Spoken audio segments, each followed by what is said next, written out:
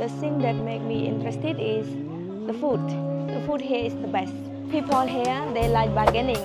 But it's not mean that we always bargain. We always bargain in the local market, but not in the mini mart or not in the area that they put the price tag. In your country, you may have refrigerator, but in Cambodia, we have the sun.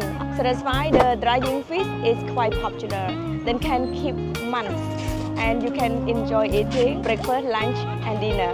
And the people always have fish as their food. When you coming to nut market, don't forget ever coming to this place to get fish fermented sausage, or we call in Cambodian nam tray. Not only fish, of course we also have pork, like this, they use it as the fermented that you can eat it if you're not able to eat fish. I bring you to the other place that you can enjoy breakfast.